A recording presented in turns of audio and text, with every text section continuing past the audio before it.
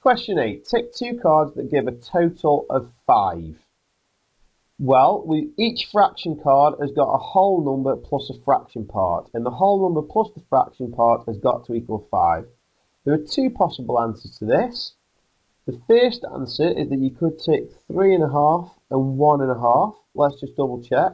The 3 plus the 1 makes 4, and then half plus the half makes a whole 1. So your 4 units plus the extra whole 1 would make 5. So that is one possible answer.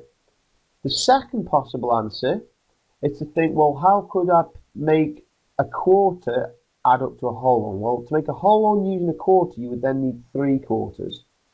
So 1.25 and 3 3/4 is also going to work, because 1 plus 3 makes 4, and then a quarter plus 3/4 makes an extra whole 1 to make it up to 5.